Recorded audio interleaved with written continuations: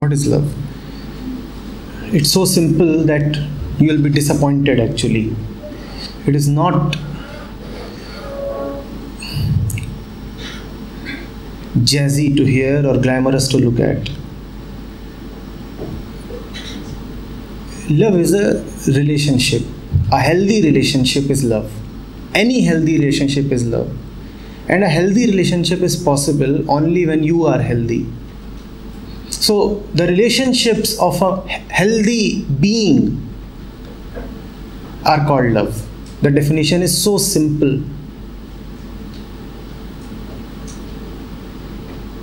You don't find anything very embellished about it. What is a healthy being? A healthy being is one who is not restless, who is not continuously suffering, whose mind is not continuously wandering in tension, in misery.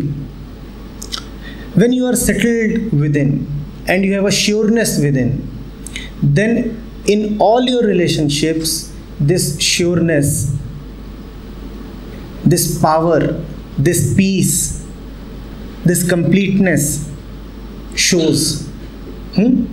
What I have, that reflects in all my relationships. If I am healthy, then that health shines in all my relationships. That health is called love. Sir, I saw a video of you. Only a healthy mind can enter into friendship. So how can we become healthy? How can we have, what are the ways in which we can have healthy mind? What are those ways?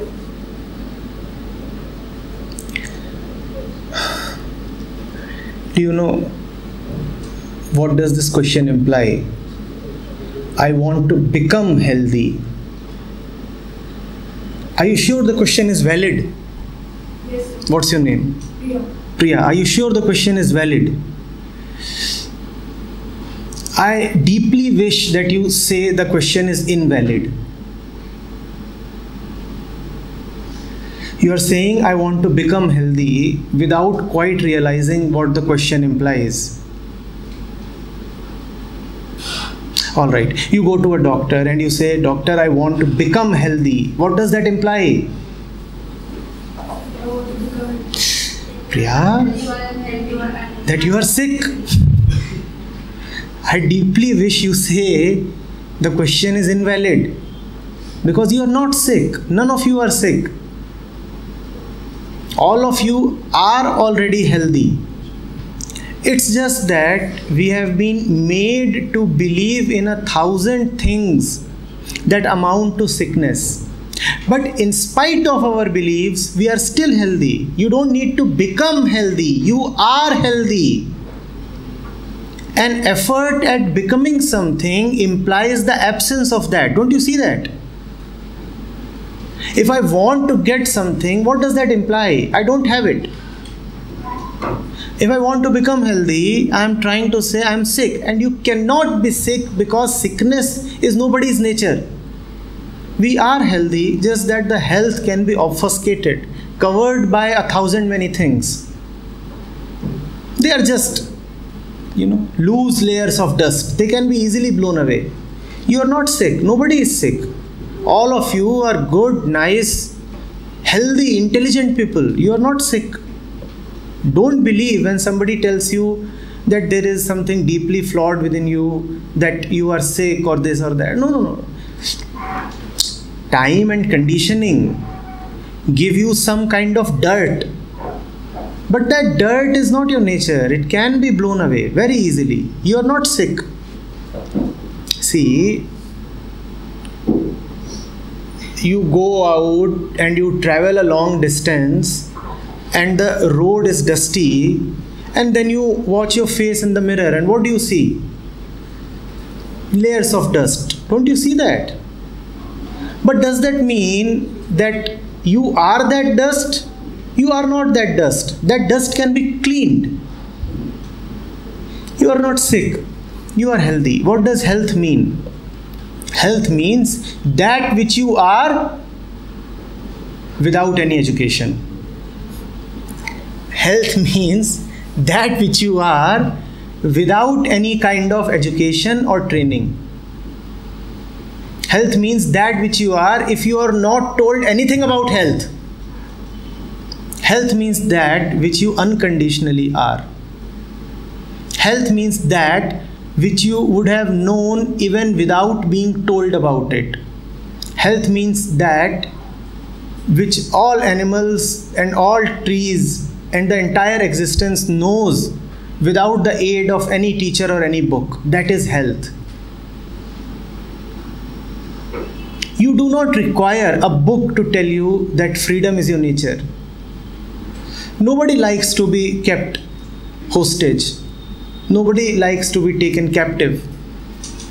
That is health. Freedom, a free mind is health. And you can never lose this health, because never in your life, Priya, will you like bondage. Even in your worst situation, even in your darkest hour, even in your last breath, you will not be able to force yourself to like slavery. It is impossible. Impossible. Freedom is health. Similarly, even in your worst situation, you will not be able to force yourself to like misery or suffering. So joy is health. Joy is your nature. Similarly, even in the most peculiar of situations, you will never like lies and falsehoods. You always want to know the truth. And you cannot change it. Be it you or your neighbor or some man in Africa or some child 1000 years back or 1000 years hence, everybody wants to know the truth. Truth is your nature, without exception. And you don't have to gain it. It is there. You cannot lose it. You are healthy. Nobody can lose his or her nature. You are healthy. Then the question turns around to, what makes us believe that we are not healthy? The various voices that keep on telling you that you have to gain something, achieve something, become something. You know, that's the question you asked. How can I become healthy? That question is on the same lines as, how can I become a manager? How can I become a good wife? How can I become a successful person? How can I become a billionaire? You see the commonality? Becoming. I want to become something. We have been constantly being taught to become something. And becoming implies the absence of what you want to become.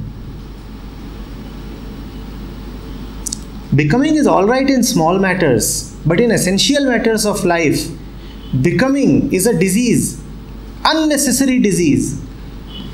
A disease that is just an assumption, but such a deep assumption that it ruins the entire climate of the mind.